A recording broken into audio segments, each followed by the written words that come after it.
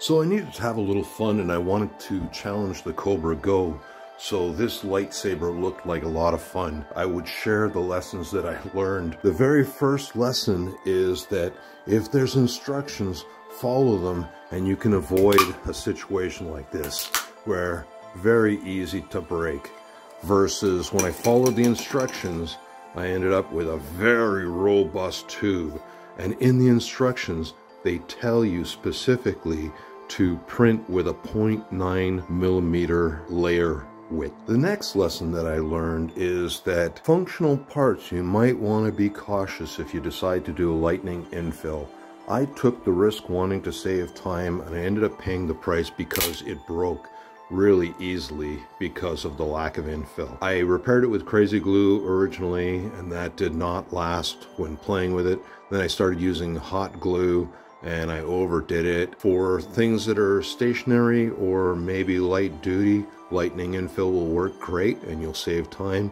But in my case, just flicking this lightsaber ended up breaking the handle. The next lesson learned is that yes, you can turn up the speed and you can save yourself some time, but when you start getting into tall items like the very tip of the blade, there can be instability at the top because it's moving it around, so you don't end up with the nicest finish on the end of that tip. So I ended up having to dial things down a little bit, and I'll show you the finished example. Came out fantastic. So slowing this thing down and not printing quite as fast, I ended up with a much nicer finish on the end of the very tip piece.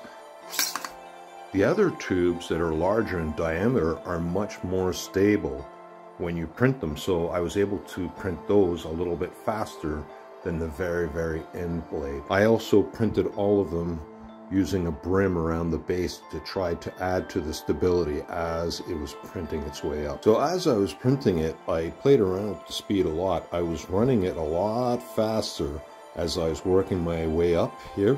Once I got to the overhang, I just dialed things down a little bit in order to be able to make sure that I could get a nice ledge here. This is the only real overhang that I was concerned about.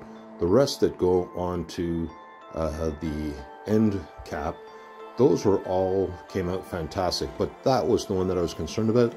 And there is a little bit of a line there that I could easily remove if I want to, but honestly, I'm not going to mess with it.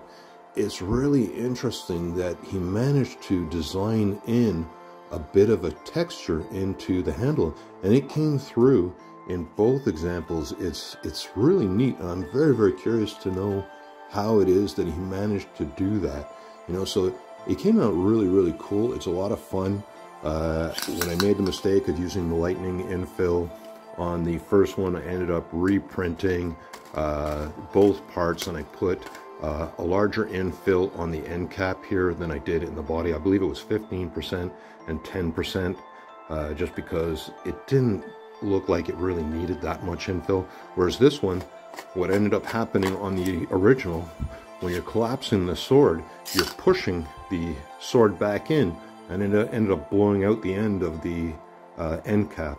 So far I've played with this one quite a bit, and I've had no effect. Anyways, it's really fun. I think this may be the coolest thing I ever printed. Oh, the detail. Look at the detail on the arrows and stuff, you know. So, I mean, it printed in this orientation on the printer, and it just came out fantastic. It is so cool. A lot of fun. Anyways, printed on a Kobra Go, came out dynamite. Super happy with it. Now I've got all my friends asking me to print them for them. Anyways, I hope you enjoyed. If you have any questions, comments, let me know. And happy printing. Thanks for watching.